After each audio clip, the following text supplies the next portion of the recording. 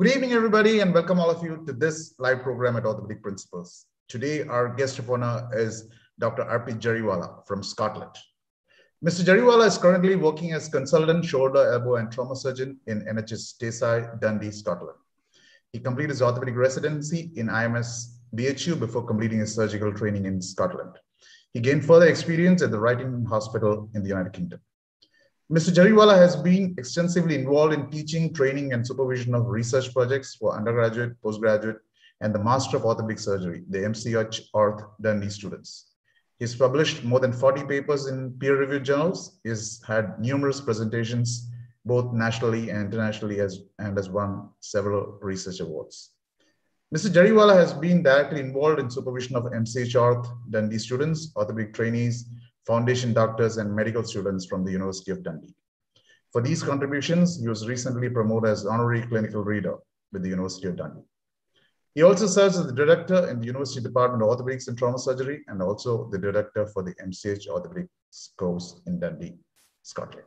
So today, it's my great honor to introduce you to Dr. Arpit Jariwala from Scotland. Over to you, Dr.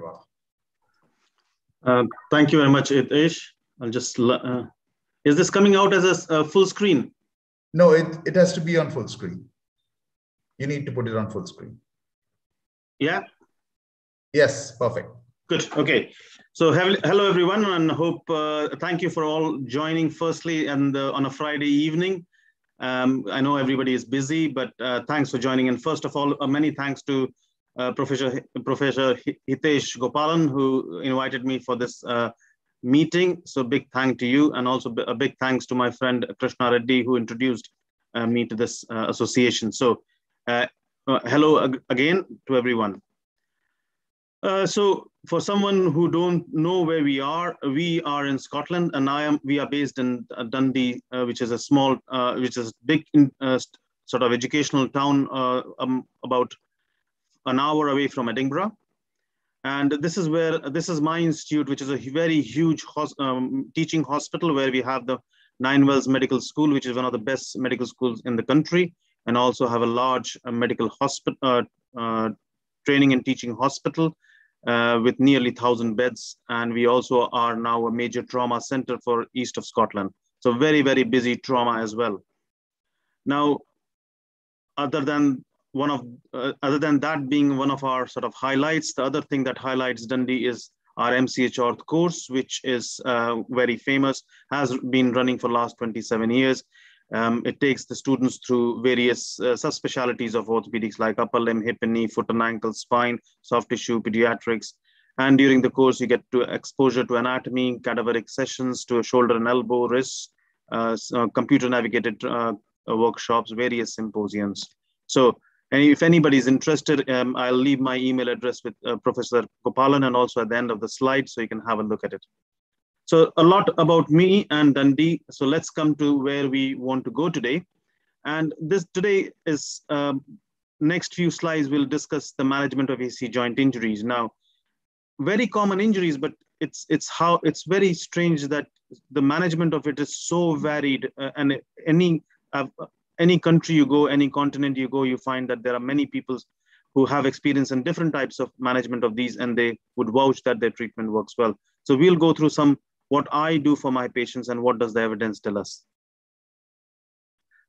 Again, how do we get an AC joint injury? It's mainly direct blow to the shoulder when people fall down, and very common in jockeys. And I see a few jockeys because around Dundee people ride, and you see both their clavicles are dislocated, and they need treatment.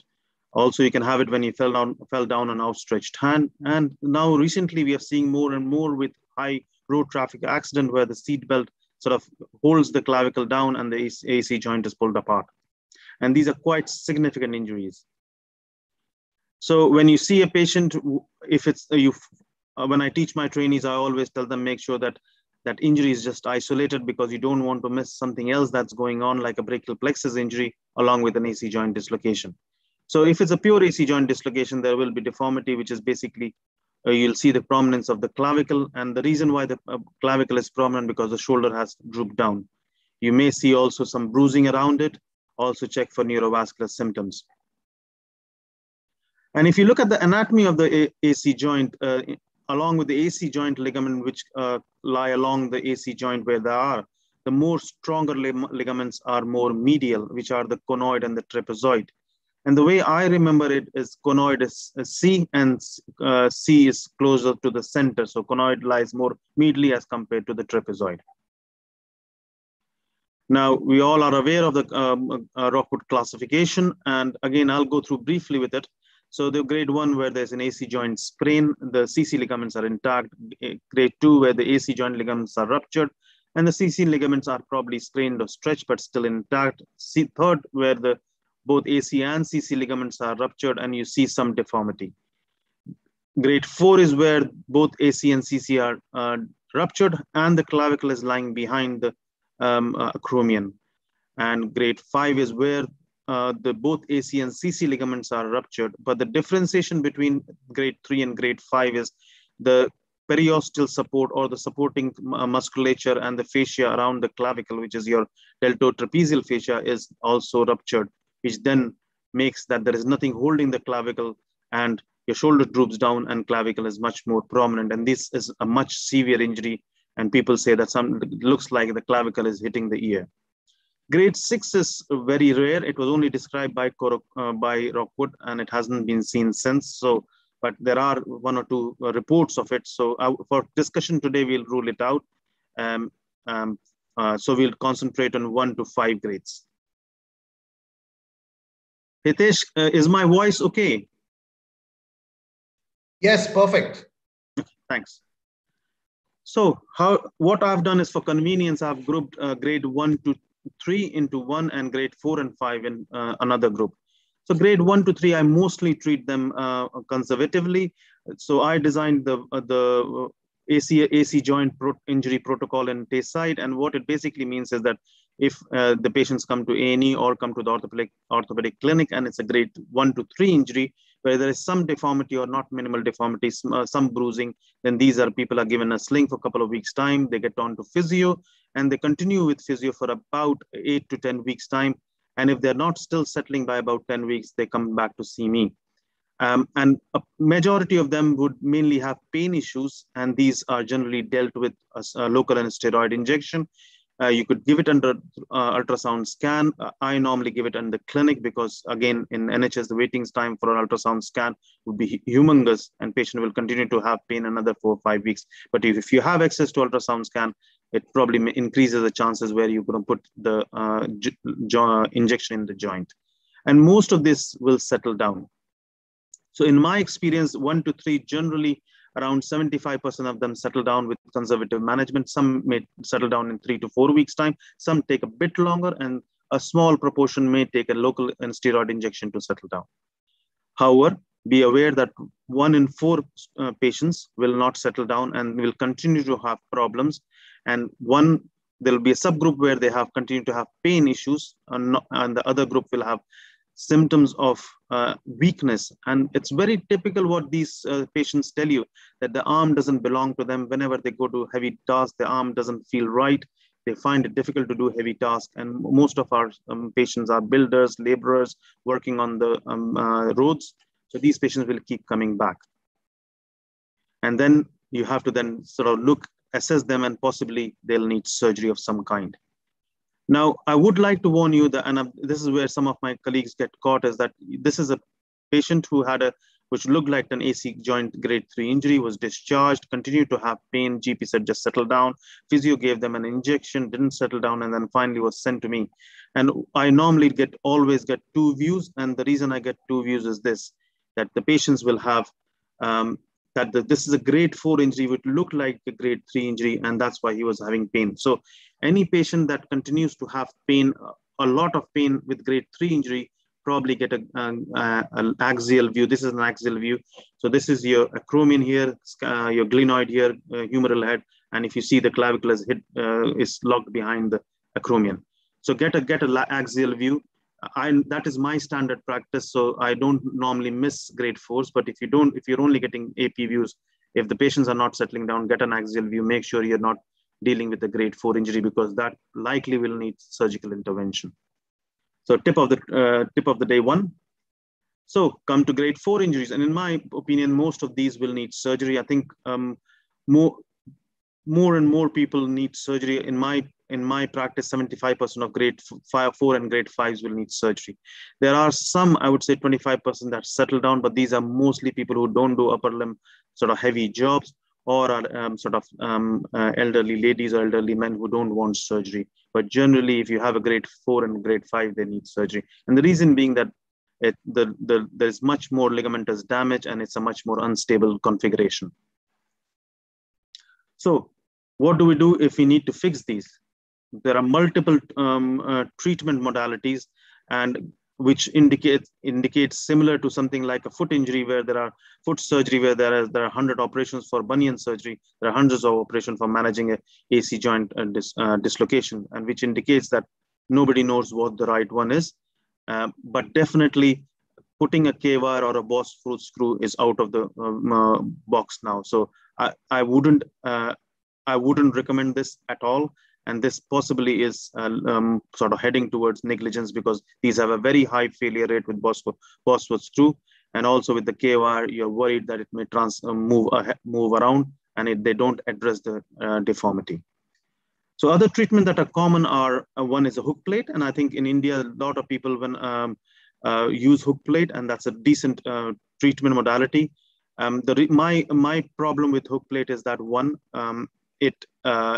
there needs to be a second surgery. So again, patients have to come in, get surgery done, and then another 6 to 8 weeks of rehab. Secondly, the other problem is that I'm a shoulder surgeon, so I rarely get upset if somebody starts to fiddle with my lovely rotator cuff, and most of these patients will have some rotator cuff tendonitis, though majority of them, they'll settle down. So my issues is that that's why I've not used a hook plate for the last 8 years. I used to do in my training, one of my mentors used to teach me to do Weaver done, and this was basically you take the coracoacromial ligament, which is quite a thick ligament when you actually go and expose it. You usually take it with a small piece of bone from the acromion, and you take the open the clavicle, take the lateral clavicle away, make a small hole, put the bone and the CA ligament in, tighten it, and then put another loop around it. Generally used to work, but I used to see patients who just say, well, it's still not right, it's still not right. So I thought probably we need to find something else. So when I started my consultant job about 9 years ago, this is what had started, and this is called a lockdown. This is a synthetic device. It is made of double-beaded polyester, and the good thing about it is it's a reasonably quick operation. And once it's done, I normally mobilize them at 2 weeks' time. I give them a sling for 2 to 3 weeks' time. They're back to desk job driving around 6 to 8 weeks' time, and then back to contact sport as 12 weeks. So most of the patients, when I see them back at 6 to 8 weeks' time, they're discharged, and they do very, very well. And this is what I've done for the last nearly 8 years. And if you look at the evidence, this is not something I picked up on the back of my garage or in my study table. This is something that has been most used in UK. And I think this was a paper about 4 or 5 years ago. And by that time, they had implanted 11,000. I recently checked last year. They have now inserted around 17,000 of these implants with good results. And we have very few reports coming off of any major issues. So there's a big group of surgeons who is doing this. So how do I do this?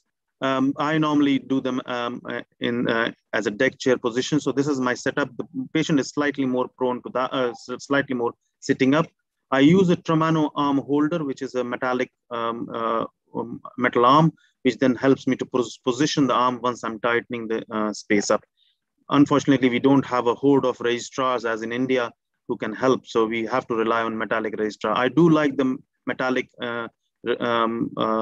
hand because it doesn't get tired, it doesn't moan, and it doesn't have to go for breaks.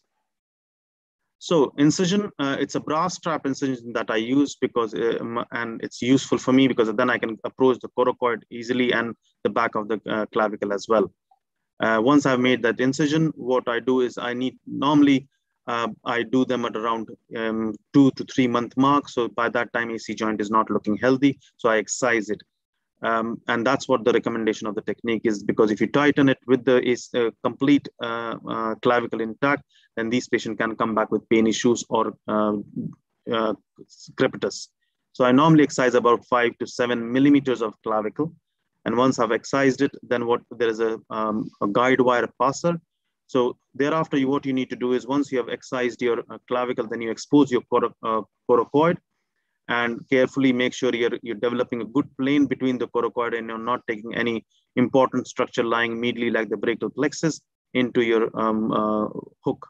So you take this guide wire which passes through and then you hook it around the clavicle, around the coracoid, sorry. And then what you do is you pass the wire through and then you go around behind the clavicle, come over it, and then help the arm up. So hold the arm up so that the AC joint is reduced. And the guide wire itself has a marking which will tell you what size to use. So once you've done that, you can take that size and insert the ligament in. So I know I've gone fast with it, but there is a small surgical video which I'd like to share with you so that you can exactly understand what I was trying to tell you.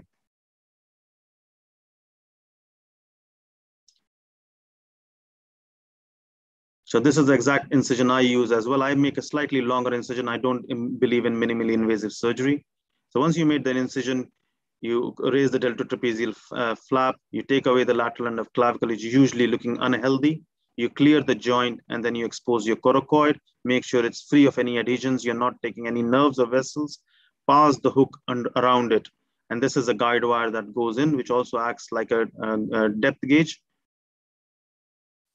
And then you pull that hook away.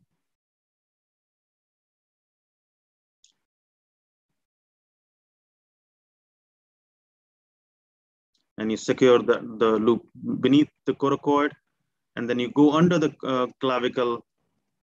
And then this is where you reduce the arm. If you have an assistant, great. If not, the metallic arm holder is very helpful because it'll keep it there, it will not move. And then you measure the size. Once you measure the size, you take the hook off, and same guide wire is used to thread the lockdown as well. So it's very useful that you don't need a lot of instruments for that.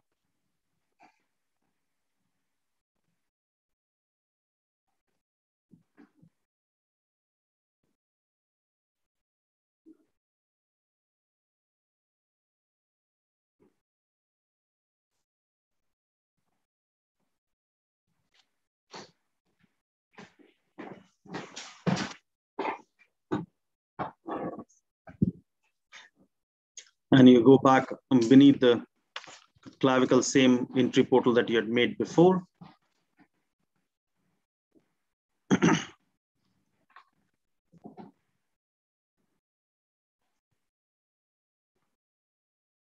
And then you reduce it on. All that thereafter you do is put a 3.5 cortical screw with a washer in.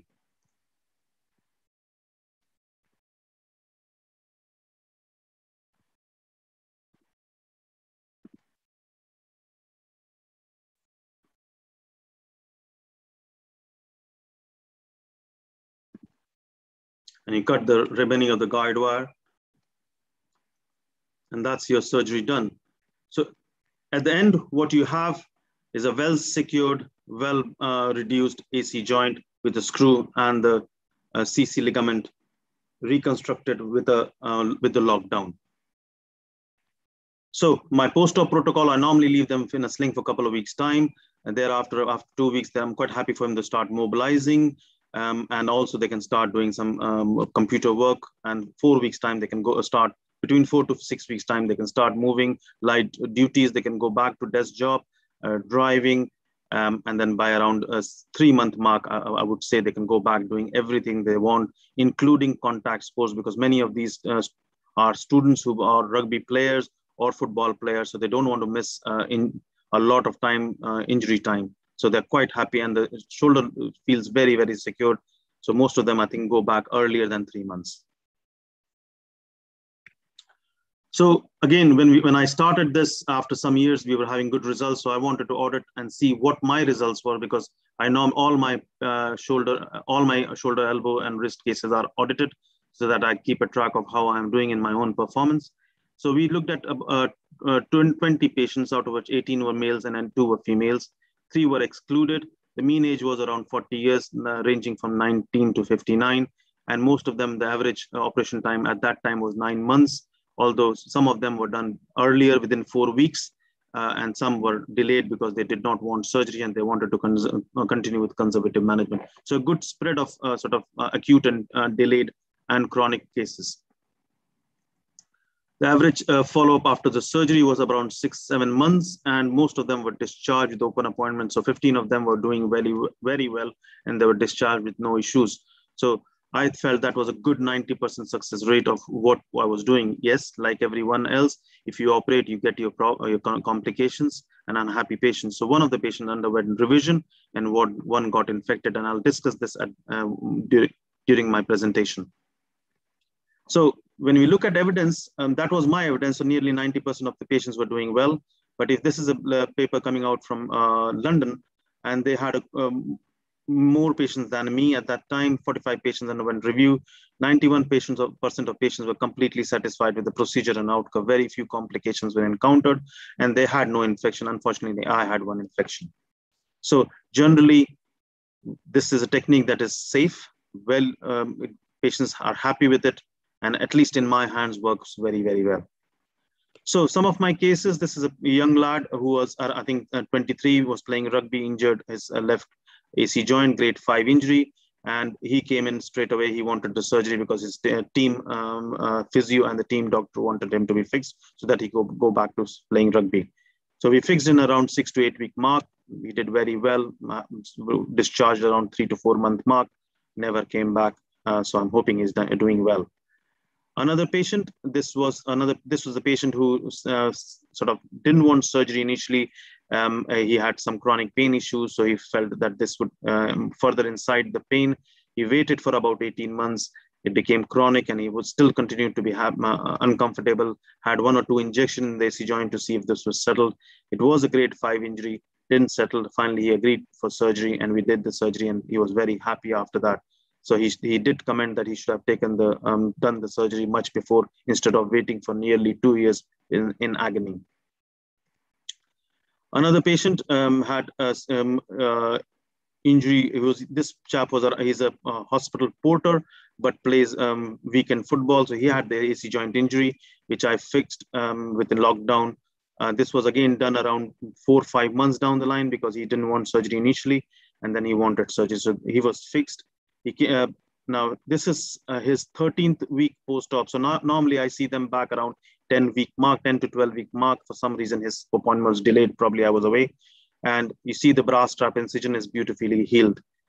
He had no problems. There is no obvious deformity. So with his permission, I took some videos of him, and I'll share it with you. So this is him at 13 weeks post-op.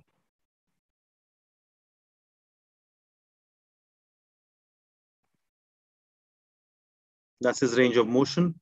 He's quite a big guy.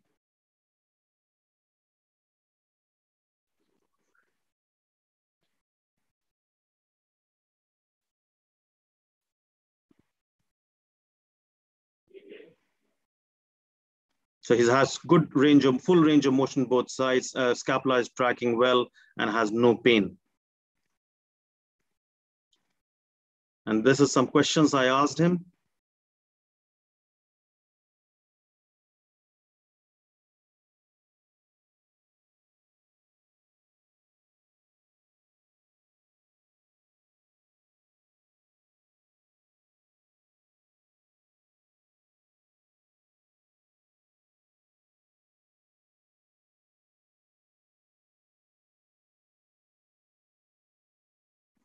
So he's a happy patient. And this is, I would say, majority of my patients are like that. By about 12, 13 weeks, they're fine. They're getting back to full work, enjoying their life. No issues with scar. Normally they leave the sling around 2 to 3 week mark. So you're not sitting for some sort of ligament to heal or a hook plate to be removed. So normally if I had done a hook plate on him, now we would be thinking of taking it out again. Again, loss of earnings for these people. So I think for me, this works fine. Now, this is one of my happy patients, but I'm a surgeon, so I will have my fair share of complication, and I don't hide them. So this was a patient who I did, again, he had a AC joint dislocation, probably around 6 months post-surgery. He came to get me, surgery by me, did a lockdown to him, he did very well, discharged around 4-month mark. And then I got a phone call around, he was about 8 to 9 months post-op. And he had come in with a very swollen area around the AC joint, fluctuant. And one of my colleagues saw it and informed me, and I said, Arpit, it looks like infection. His pyrexial, his white cell count was high, CRP was in hundreds. So I said, yeah, it looks like infection. Just wash it out, take the ligament, take the metalwork out, and just leave it, and we'll see what happens. So he underwent surgery by my colleague. Everything was washed out.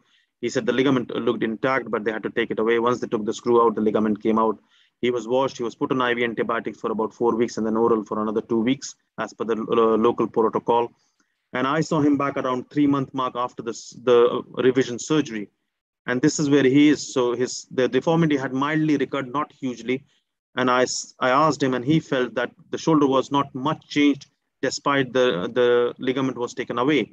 And I couldn't explain it. The only reason I can explain is that probably the scarring from the tissue, from the surgery, 2 surgeries, and also from his infection, probably stabilized the soft tissues around it. So he was happy. He didn't want anything. He said that the shoulder felt fine, except for occasional discomfort when he was doing too much. He works as a laborer. So I left him. He's not come back. This is now 4 years ago. He's not come back for any further surgery or excision of the AC joint. Another interesting case. So this is a chap who is a heavy smoker, has bronchiectasis, has major other medical issues as well, and he was an AC joint injury grade 5, and he was reluctant for surgery, and so was I, because he wasn't a good surgical material, but he will continue to have problems. I injected him a couple of times to see if that would settle, but didn't settle. Then we went ahead and did the surgery. So again, lockdown was done, everything went well, and he was very happy after the surgery. It disappeared for about a year. And then I got a phone call to see him back. So saw him back, and actually what had happened is that he said the deformity had recurred. Suddenly one day he was lifting something in the garage, and suddenly something snapped. So, and when I saw him, he was in more pain. And before this episode, there was no pain. He was doing his work. He works as an accountant, and he said the pain was probably nearly 75% of what he had after the first injury. So I got worried that there was a fracture at the screw point. So I got a CT scan. Thankfully, there was no fracture of the coracoid or of the clavicle. So I was a bit bemused of what had happened. The only thing I explained was that possibly the ligament had given way. So what we decided was that because he was not settling down, we left him for about 3 months to see if it would settle down. Didn't settle down, so we took him back to theater. And in theater, it was interesting that what had happened is that the screw had gone through the ligament. Now, this is one of the areas, we are a training hospital, so we get our trainees to do surgeries. Now, because I've done so many, I have supervised training, and this is a lapse on my part that I wasn't very careful where the trainee was putting the screw in. So what is like, the screw was going through the ligament. So part of the ligament had torn and part of the ligament was still intact. So what happened was constant movement. The screw acted like a little knife and cut through the ligament. So all we did was to take all the metalwork away, clean it up, and what I did was a revision lockdown with a slightly more medial, and I put the screw more medially. And again, this is where it is. On the right-hand side, you can see the previous screw hole and the new screw hole. And he's recovered very well, and he's been discharged. That's another 18 to 20 months since I discharged him. We have not seen him back. So complications do happen. Infection can happen. You're putting an implant in. Again, there can be complications, but again, there are plan Bs for these. So now coming to newer technique, I know that people are now using different techniques, dog bone and other issues that they can use. Some people doing arthroscopically, and I started to look into it. But if you look at the evidence shows that lockdown is doubly stronger than any of the other techniques that are available. Now, I know of a colleague who does tightrope, but he uses 2 tightropes in a single AC joint dislocation. Now, one he had a coracoid fracture because the tightropes were very close. Secondly, the cost is more than lockdown, and he feels that one is not enough. So the cost of a tight rope is nearly the same as lockdown. So why I personally have not yet been convinced to use a tight rope or anything other than lockdown, especially because my patients are quite happy with it. If you look at the current management of what surgeons in UK use, so the surgeons that are less than 10 years, that would include me, they normally still the lockdown is the favored implant. There are other like a large ligament or tight rope or dog bone being used. The other treatment modality like Weaver done, AC joint resection or hook plate, possible screws, these are coming down in percentage, but lockdown seems to be still the predominant shareholder of the market. And that's not because the company is selling it hard, but because we are happy with its results. So with that little note, thank you very much. I'll leave that slide on. That's my email address for the university. So if anybody was interested in any follow-up questions or interested in doing the MCH or any of our courses, please write to me directly. And many thanks to you, Dr. Gopalan, for the invitation. Thank you so much. Thank you, Dr. Jariwala, for that fantastic presentation. A couple of questions from our side. Is there a risk for a coracoid fracture with the lockdown technique? Have you had any? So I've not had any, and interestingly, I was teaching the trainees about 2 months ago, so I went back and looked at the literature. There haven't been any coracoid fractures described from it. And I believe if you have a coracoid fracture, people will describe. And again, I work very sort of, the rep is usually there sometimes in the meetings and things like that. So I've not heard a coracoid fracture, but yes, there is always a possibility if you make it too tight. So there is a balance of what you want to achieve with it. So if you make it too tight, the one worry is that the clavicle may fracture, or you may have a fracture of the coracoid, but I've not seen it. No, in my practice, I put about 60, 70 of these in the last 8, 9 years. I've not seen one. Thank you, Dr. Jariwala. That's a huge number of cases you have done. And have you noticed that any resting change in the resting position of the clavicle? For example, you put a loop like that. Does it shift anteriorly? Is there a tendency to shift anteriorly or something like that? So you do find that some of these, if they are quite a significant injury, so even grade 5, some of them are quite stable. Once you reduce them, they just stay in that place. But some of them you'll find that there is a lot, they translate anteriorly or posteriorly, it pulls it slightly anterior because you're pulling towards the coracoid. So that's the point where when you have that play with this technique where you can slightly ease off, get it back slightly back, so that the tension is not too weak, but also you're not pulling it too anteriorly, and then put that screw in that place. And that's where it's very useful that I use that guide wire to see where I will be. So I use it like a lockdown. So once I'm reducing it, if the clavicle starts to drift in front, I'll take a slightly bigger lockdown instrument so that it's not too tight, and make sure the position is there.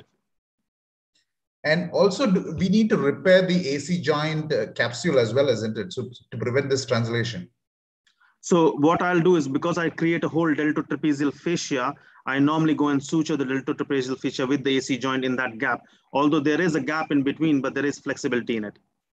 But I don't do specific anything, because I've seen, I was in a presentation probably last year, where they were passing the tendon through the clavicle and then taking it through into the acromion and coming back.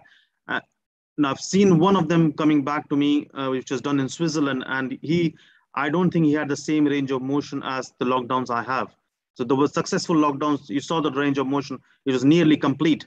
There was no difference between right and left. So I normally don't get involved putting anything across the AC joint, although I repair the capsule, yes. Thank you, Dr. Jariwala. And what is the difference between the lockdown and the large ligament? Both are synthetic. Is it polyester? What is the material? So it is polyester. The difference is that the large ligament, you have to tie it and then you suture it on itself. This has a screw in it. So it has much more controlled. And also, I think you can, I find it that once you get the purchase in the screw, it becomes very, very well secured. Thank you. Just one last question before we wind up the session. Is there a risk for an immunological reaction? Because this is a synthetic ligament and you're putting in the shoulder. Is there a risk described?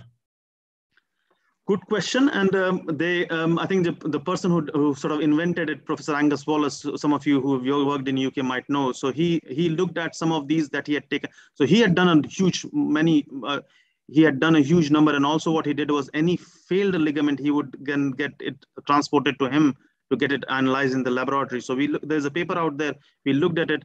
Most of the tendon gets the ligament gets sort of imbibed in the soft tissue structure. There is no as such stories about immunological reaction to this. We also looked at if it is possible that you may get a latex type reaction, but that is not seen. Now, whether the infection that I had was an immunological reaction and then it developed into a small hematoma and then had an infection, we don't know. But we are not seeing that. And you would see that there's 17,000 been put in. So if it was an immunological reaction was an issue, people would be coming out because there are options available now. So Lars is there. There is the 10 people use hamstrings graft. The people also use hook plate. People use now using the tight ropes. So there are. It's not that there's no option. We just have to use this. So there are options available. So if there were a lot of infections, a lot of coracoid fractures, clavicle fractures, revision surgery, people would be writing and moving on to something different. But that's, you saw the table of the people who are using it. Lockdown seems to be still the double of the market. Thank you, Dr. Jariwala. I think that's all the questions that we have for this session. Thank you for a fantastic lecture from your side. And I'm sure this lecture is going to benefit a lot of people all over the world. Good. Thank you so much for your invitation, and thanks to all of you who attended. Thank you very much.